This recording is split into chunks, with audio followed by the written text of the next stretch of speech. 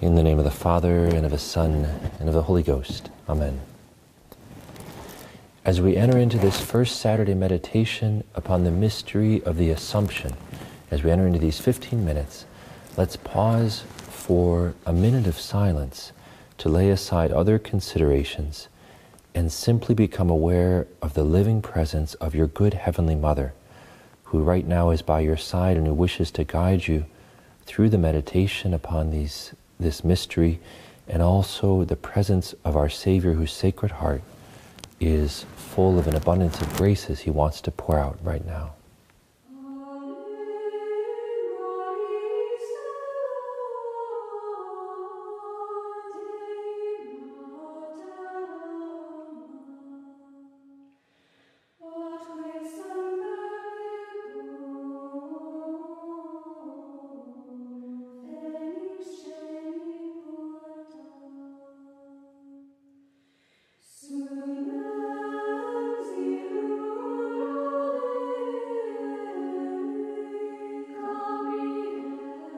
At the end of Our Lady's earthly pilgrimage, she was assumed body and soul into heaven. She may have fallen asleep very peacefully, and that's why one very early tradition calls the mystery of the Assumption her dormition, that is, her falling peacefully asleep and then being carried body and soul into heaven.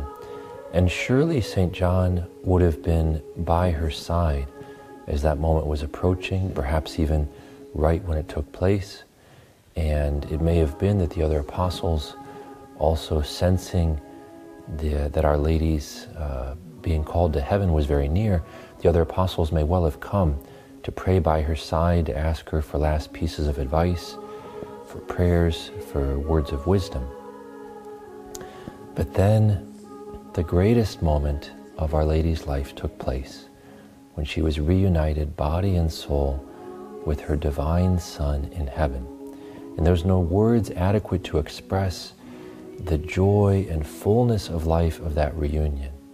And now a fullness of life ever new. You could say a great adventure, even more wonderful than the great adventures of this earth, much more wonderful even than the most beautiful, joyful moments of Nazareth, of all the times in the house there, of the moment even of our Lord's resurrection. Better than all of that was the joy of that first moment and the joy of every moment thereafter.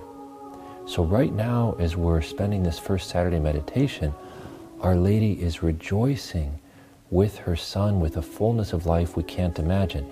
We tend to think of a reunion as Our Lady, where you meet someone, there's a great joy, but then you sort of go about your business, or there's no longer that incredible joy of the first reunion. But that's not the case with Our Lady. She is living a fullness of this divine friendship with her Son we can't even begin to imagine. And the fruit of this mystery traditionally is an increase of devotion to Our Lady. And so let's meditate on what can help us grow in that devotion, look more deeply at some of the hidden mysteries of Our Lady's Assumption and at the whole relationship between her and her Son that's the key to this. First of all, looking at the hidden life at Nazareth. It's a great mystery that our Lord chose to spend the 90%, more than that, of His earthly life with the one who you could say needed Him the least, that is Our Lady. In terms of needing conversion or help in so many ways, she was the Immaculate One. In a sense, she needed Him much less than anyone else. And yet He chose to devote the vast, vast majority of His life and teaching and graces to her, basically alone with her. First of all with St. Joseph, but then in the remaining years just with her. Why is that? And what was that like? Well, Our Lady has the unique role of being the mother of the Church, being the Queen of heaven and earth, and so He was preparing her for that great role, the role of co-redemptrix at the foot of the cross. But beyond that, the goal of our Lord's coming to earth was to draw hearts to believe in Him, to hope in Him, and especially to love Him. The very goal of all of His ministry was to have this divine friendship flourish with souls. And with Our Lady, that took place far more than with anyone else.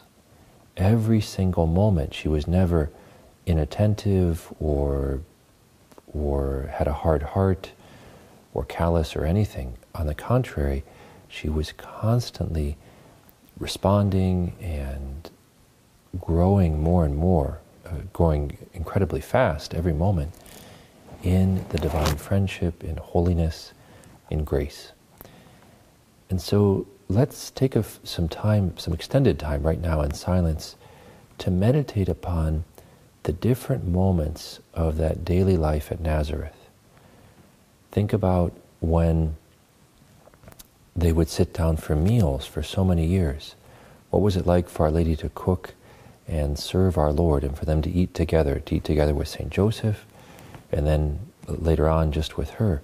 What were those conversations like? What were those meals like? What was it like as they prayed together in the evening or in the morning, or watched a sunset or a sunrise, or rejoiced in the beauty of the different seasons, or as they worked, as our Lord worked at the workbench, Our Lady in the house, perhaps as they prepared things for a relative's wedding or funeral, as they sang hymns together and psalms.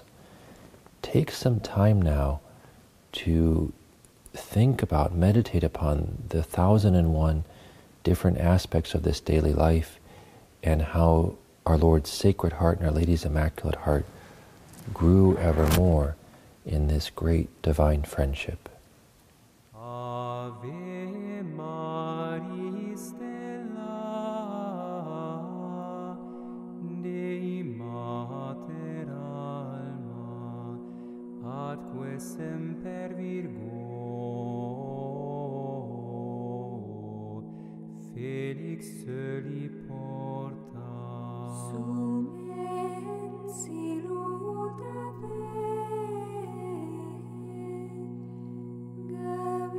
Gabrielis ore funda nos in pace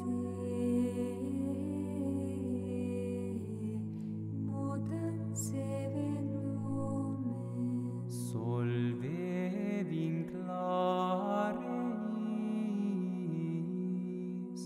profer lumen setsis mala nostra pelle bona cuncta posse monstrata se madrem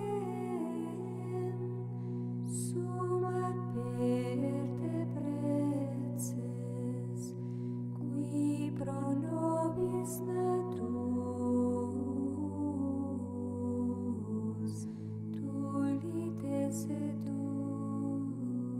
Virgo singularis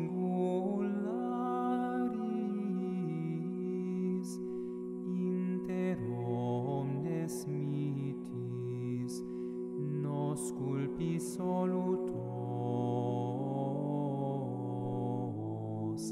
mites facet casto itam presta